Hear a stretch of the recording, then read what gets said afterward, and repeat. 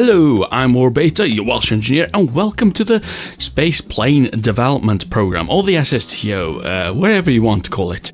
In any case, in this episode, we are developing a MK3 SSTO that's going to take us into orbit around the man, land on the man, and then take off.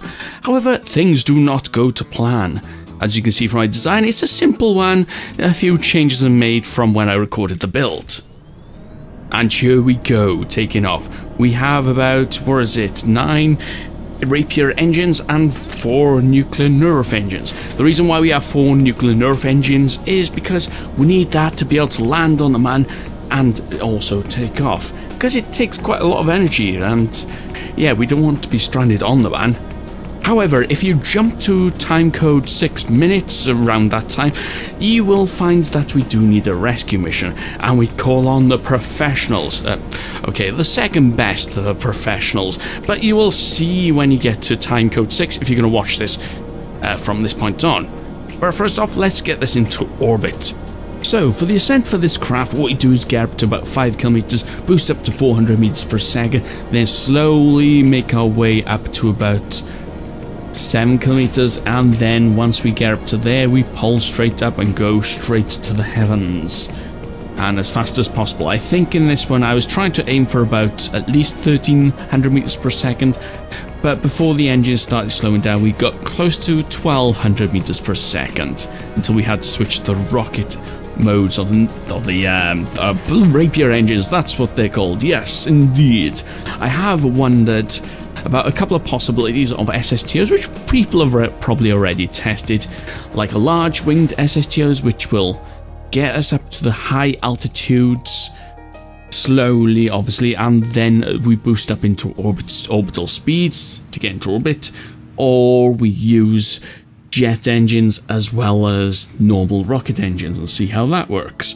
Now, I assume this has been tested, this has been done, and probably the way I'm doing it here with Rapier engines is the easiest way. Maybe not the most efficient, but at least the easiest. Anyway, you've probably seen this before. We boost towards the man, we leave the Kerbal behind, and then we get into orbit around the man. And with this mission, what I have planned is to land this on the man and release a payload. We'll see when we land it. I'm not going to spoil it. I have to have something to show rather than say jump to this time code and look at this rescue mission.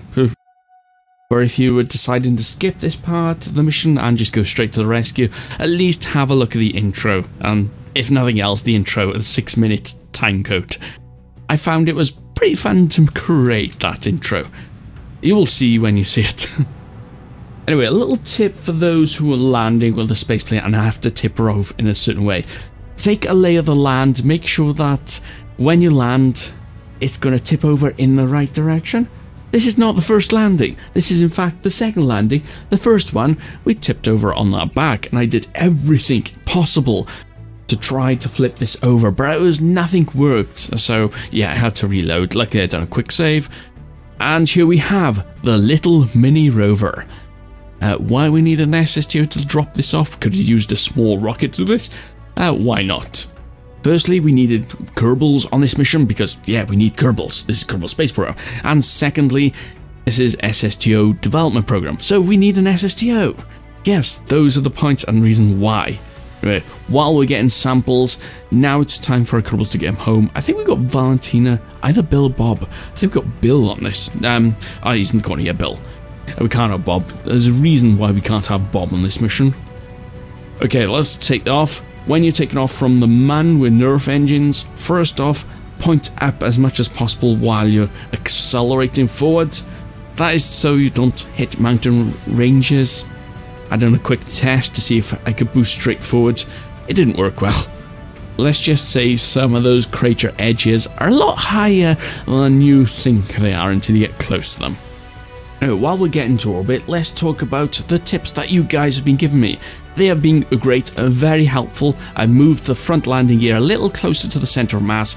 The rear ones are already close to the center of mass, which makes taking off a lot easier. Also, center of masses have been fixed when empty and full. And also, what was the other tip? Yeah, ailerons on the canards at the front. I've taken the canards at the front off to shift the center of lift and not affect the center of lift. Make sure its center lift is correctly placed. Now we're in orbit. We've only got 228 meters per second delta V left. Now I tried everything. Tried doing extra slingshots around the man, going to a very high orbit around Kerbal, and then returning. Nothing worked. I could not use that 228 meters per second to get back to Kerbal, even just to use the atmosphere as a aero brake. Not even gravity slingshots around the man, you know, doing multiple orbits and stuff. Probably could have done it if I planned this properly, but hey, I had to do an intro and everything. So the story is, I wanted to call the Blunderbirds, but I didn't have their telephone number or how to reach them. The Thunderbirds obviously weren't on this world, so I had to call the new rescue team on the block, and they are... On a lonely planet slowly spinning its way to damnation, one team stands next in line for the herds, sacrificing their lives for those unaware of the Alt F4 option. Yes, it's the short and pitiful adventures of Bob and his expendable team of Kerbalords. They are the b.l.underbirds. Kerbals you wouldn't want to save you if they were the last Kerbals alive, sacrificing the Kerbal race to save a few stranded Kerbals for a video. So join us now for their new misadventure. Yes, it's the b.l.underbirds, and do not use Alt F4, that will close Kerbal Space Program or anything else you're running at the time. I was going to call them the Flunderbirds, however, Matt Lone told me that someone else had already used that. In fact, that guy's name is Latmone. I don't think it's really his name, but he's taking a piss take out of the Blunderbirds.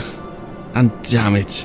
So to avoid copyright, I put some full stops and I called them the b.l.underbirds, which stands for, what did I call them? Ah yes, the basically loony underbirds. Basically, they're the underdogs of the rescue team, or whatever you want to call them. I was going to call them the bloody loony underbirds. If you can say that 3 times fast, that's the 3rd time I tried to record that a little bit. But yes, basically, I wasn't sure if YouTube would censor me for using the word bloody in the video, but hey, I've already done it, so we'll find out. But let's get back to the rescue mission. As you can see, I'm using the MK3 SSTO that I built in the previous episode. We used this to build a basic space station around the man, and it worked quite well. However, it did flip out of control, and on 2 occasions when I was coming short to the runway for landing, I spun out of control, so yes, I used this design. However, I have fixed the center of mass. I downloaded a mod which someone told me to download, which tells you where the center of mass is when the fuel tanks are full and when they are empty, and that is a godsend. That means you can balance your craft. Right, here we are to rescue the 2 Kerbals that are stranded in orbit around the... Balls! I knew I should have called Matt Lone and his Blunderbirds. But do not worry, here is a rescue we did earlier. Yes, this was done earlier than the last shot. So how do I plan on taking these Kerbals back? Adding fuel to the other SSTO? No, we're not. In fact, we're going to transfer the Kerbals to a rescue pod which has been retrofitted into the MK3 SSTO. Also, a mod that you may find useful is EVA Enhancement mod. That mod basically allows you to use the caps key to activate the fine control, as I do by here. You can see I've got fine control. Normally, you don't have that option for Kerbals, and that means your Kerbals just fly off in the other general direction without killing your velocity, and then they go smashing into the spacecraft before they can enter the capsule or whatever, or you miss the ladder and they finally run out of EVA fuel, especially if you're on a long journey. But yeah, coming close, activate the caps, the fine control. As you can see, we're not slowing down as much and we have a lot finer control. And obviously you can't remove your helmet in space. I keep on hitting that key. I think it's the J key when you've got Kerbal Inventory System mod. That mod will allow you to add inventory space to your Kerbal, as well as being able to remove the helmet and a couple of other things. It's a mod worth checking out. I think you need the Kerbal attachment system mod and the Kerbal inventory system mod as well. But let's get these Kerbals back. And as you can see, we have a lot of fuel. In fact, I've got more than plenty of fuel. I still have to work on balancing fuel for missions as well as getting into orbit around Kerbin. I'm able to get SSTOs in orbit around Kerbin, no problem now, or almost no problem. Obviously I need a few test runs during the building process. Perhaps I'll get you guys along on the building process and all the stupidity things that I do. Not sure if it'll make a fun video, but it might be a bit fun, I'm not sure. I'll see what happens, because I don't normally record the builds fully, which is a pain because I sometimes want to add certain things. But perhaps I could add the testing. Let me know what you think. You guys are probably the connoisseurs of SSTO designs anyway, so you'll probably just be screaming at the screen. Anyway, the Kerbals have re-entered safely. Although they have spun out of control, they have regained control. I think it has something to do with going hyper velocity speeds and trying to control the craft, angle it correctly. I'm not sure the SSTO design was like that. Although at supersonic speeds, it seems to work quite well. I think it's hypersonic speeds at low altitudes in the thicker atmosphere. So yeah, a little bit more development. However, we're still working, we're still in control. That's why I say this is a successful redesign of the Mark II SSTO. I've still got the Mark III SSTOs to work on, but yeah, at a later date, I think. But we're coming in for landing, or so we thought, until they eject the rescue Kerbals. So Valentina and Bill are safely descending. Okay, this I did not expect. I think these Kerbals, the b.l.underbird Kerbals, are genetically linked to lemmings, and that's why they're expendable. Anyway, Valentina and Bill have survived. They have returned. They can remove their helmets. And yeah, if you like this video, click that like button, and I'll hopefully do another video soon. I'm Morbeta, trust me, I'm an engineer.